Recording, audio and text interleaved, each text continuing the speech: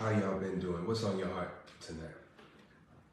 It's so amazing, Papa, these teachings that you've been giving us this day, well, every day, and all the wisdom that you've been giving us to perfect that that thing that God has called us to do.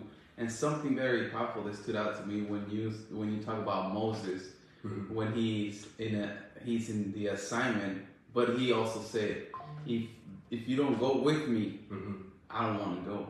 I want to make sure that you are going with me to fulfill this assignment that you have for me in my life. Yeah. And you just mentioned it right now. In the natural, CPR is mouth to mouth, mm-hmm. but in the spirit, it's mouth to mind. Mm-hmm.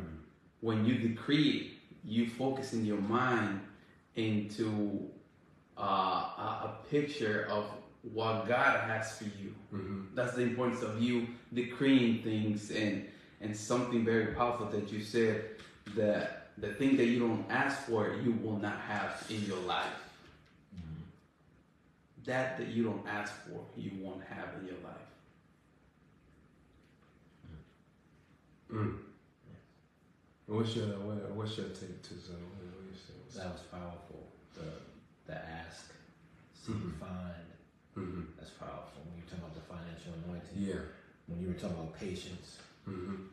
I saw in the word patience, the first sound is pain. Mm-hmm. Mm-hmm. The Bible says in Proverbs, you gotta buy the truth, sell it. Mm-hmm. Buy understanding. Those things come through sowing and reaping. But not just money.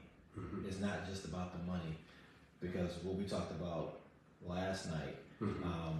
And Ecclesiastes, you sow 7, 8, but you told us you may not have money. You may not have, 7 seeds to sow every day. So what do you mm-hmm. sow when you don't have money? Mm-hmm. What do you pay to God so that you can receive when you don't have money? And so you pay your heart and your mind and your soul and your time. Mm-hmm. And once you master that, then that's when the patience comes. Right. That's when the truth comes, understanding, wisdom. So mm-hmm. it all kind of, but then in the midst of all that, you still have to ask. Exactly. The simplicity of asking, mm-hmm. that is deep. Mm-hmm. Mm-hmm. And just think about, for the disciples, ask what you will that your joy may be full. Mm-hmm. This is the mind of God towards the sower, the person that has chosen to invest their life into spirit-led activity. Mm-hmm. What is a sower? A person that has chosen to invest their life in spirit-led activity. What is a sower? A person that has chosen to invest their life in spirit-led activity. That's what a sower is. When you say I am a sower, you're saying I'm investing my energy in what the spirit likes. Mm-hmm. I'm investing my time in what the spirit likes. Because what did the word of God say in Galatians? I think that's Galatians. It says, he that soweth to the spirit will of the spirit reap everlasting life. So sowing is the path to everlasting life. It is an eternal life mantle. When a person starts to sow, it's eternal life that you are now receiving. That's why, son, if you sow a seed of anything that the spirit wants, whether it's money, whether it's mind, whether it's mouth, whether it's speech, movement, whether it's reaction, that seed is going into your, not only your today, but in your eternity. Mm-hmm. It's not just going into today. It's going into your eternity. So when you think about the apostolic ability that's given to a person that chooses to sow, God gives more grace to the sower. Who is the humble? The sower. Mm. He gives more grace to the humble. The humble is the sower. The humble is the person that said, I want to now invest my learning, my focus, my actions, my relationships into the Holy Spirit schedule. So he gives, okay, so Apostle James had the revelation that he gives more grace to the humble. But Apostle Paul had the revelation that God is able to make all grace. So Apostle James talked about more grace. Apostle Paul talked about all grace. And Apostle Paul said you can't get to all grace unless you sow it. A corrupt sower, son, was sow money and rob mine. Sow money and rob relationships.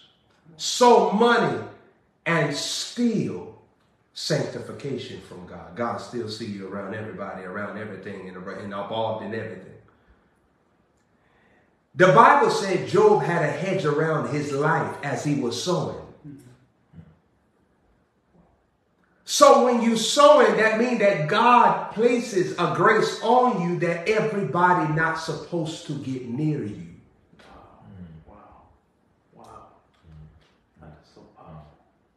It was a hedge around his life. So sowing brings a hedge, which means that God wants to be in influence of who can come into you and who goes out of you. Who is in your presence and who goes out of your presence.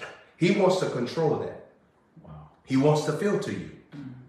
He wants to be able to narrate your environment. He wants to be the film director of who is conversing with you.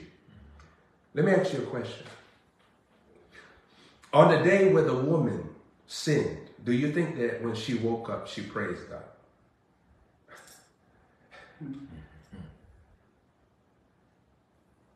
On the day where Eve ate of that tree with the serpent, do you think that she spent time with the Lord that day? What you think? I would say no. Mm-hmm. Why?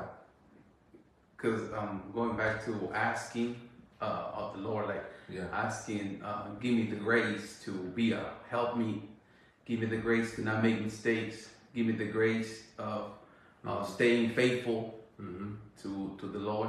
Mm-hmm. She didn't pray. She didn't have that conversation with the Holy Spirit, with the Lord in that garden. So her soul was already in the atmosphere of sin before the demonstration of sin. Mm-hmm. So a lot of times in your life, you're already in the atmosphere of backsliding before you actually backslide. You're in the atmosphere of dishonor before you actually dishonor. You're in the atmosphere of betrayal. Son, did you know I was reading today while we was working? And what I read was Judas sought to betray Jesus. The Bible didn't say that he betrayed him because they had not yet gone to that Last Supper and he had not released them yet. The Bible said before that, while Jesus was in the house in Bethany, that here comes Judas seeking how to betray Jesus. And when he spoke with the Pharisees, they said it's not good that we take him during the feast because it might be an uproar. So Judas was in the atmosphere before the action. When you are a sower, you have an ability and a grace given to you to recognize the atmospheres that's not of God that you're in.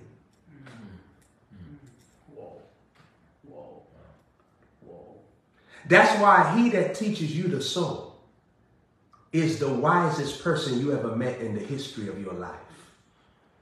You have never met a person wiser than the person that anoints you to sow. Who's the most important person in your life? Your mom. Wrong.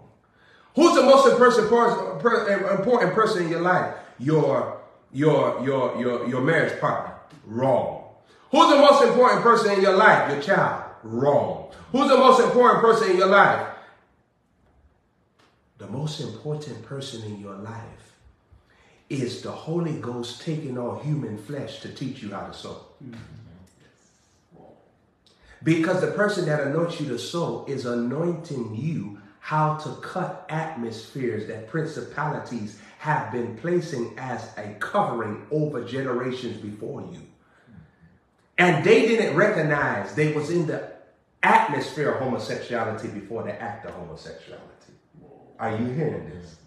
They was in the atmosphere of smoking weed before the act of smoking weed.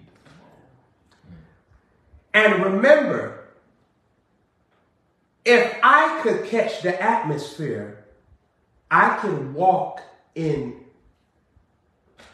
preventing it rather than repenting from it. I don't have to repent, I can prevent, which is higher, prevention. Because I discern the atmosphere before the act could take a solid flow, take root in my behavior. What's your take on this before? Wow. It's so amazing, Papa, how you say that the Holy Ghost will take into in a person's body to teach you how to sow. The importance and the blessing that we have in JHM, Papa. As we were looking at Ecclesiastes 11:2, I believe, where it says, give a portion of 7 and a portion of 8, which you don't know what eat was on the earth. But the thing is that we have a cheat sheet with you. Oh, yeah, that's good. You have a cheat sheet with you because you're already telling us, be careful of not falling from stairs.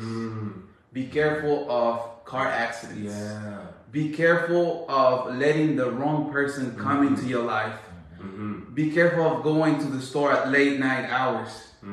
You are already telling us the evil that's on the earth, and you as a sower, you are bringing that hedge of protection over your life when you sow into this, the prophet, this rich soil. And in this dispensation, in the glory that he's at right now, it's so mighty, the harvest that you're going to receive afterwards you sow. Not only your money, but when you sow yourself, your heart, your attention, your mind. When you bring pleasure into our prophet, that's when you see all those desires that you had in your heart come true in your life. Son, when you bringing pleasure to me, what the understanding of bringing pleasure to the soul of your apostle, them able to look at you and enjoy you, what do you think happens to an individual financially, mentally, physically? What are they coming underneath? What are they being clothed with? They're being clothed with the same glory that you are carrying, with your angels, with the same blessings that you are receiving. You become Prophet Joshua Holmes in the spirit. And something very mighty and powerful, that when you focus on your prophet, because he's your number one investor in your life. Always sowing. Always sowing. Always sowing. Always. It doesn't matter the time, the day. We could be eating a Big Mac right now. And he's sowing. Sowing all the time. He's dreaming about a Big Mac right now. Number one investor in your life, and he should be your main priority in your life. I want to know, who do you know in your life will go hungry for hours just to feed you? Wow. Wow. And not for 18 years, for years. And do it joyously, a cheerful sower. Yes. Wow. God loveth a cheerful sower. Because when you're cheerfully sowing, you're not just doing the ministry unto God, but God is able to receive all of your passion and your atmosphere in the activity.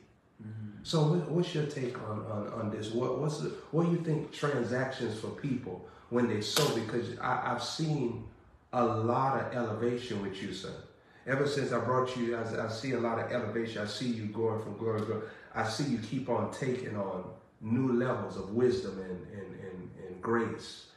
And becoming more gracious. That's my favorite word in this season. Gracious. I like greatness. I like gracious.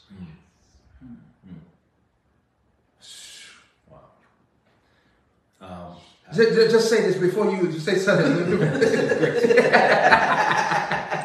before you say the gospel music is before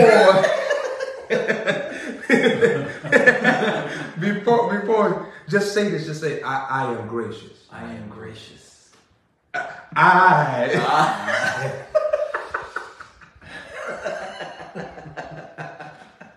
See, I pull back. I recognize it at nighttime. I am gracious. I am gracious. Say it again. I am gracious. I am gracious. Say it the last time. I am gracious. I am gracious. When you understand what that means that you are overflowing with God's personality and ability. Wow. So what you about to say? Go ahead. When you sow into Papa, he is a pure vessel of gold. When you're sowing into him, the seed will be purified. It's like it goes through the fire, and everything happens when you sow into Papa. So you don't have to be concerned about, I've given to other men of God and nothing has happened. This is not a pumpkin type of thing, but pumpkin pie.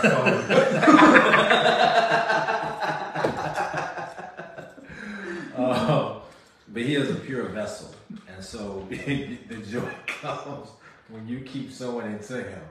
He's like Mama biscuits.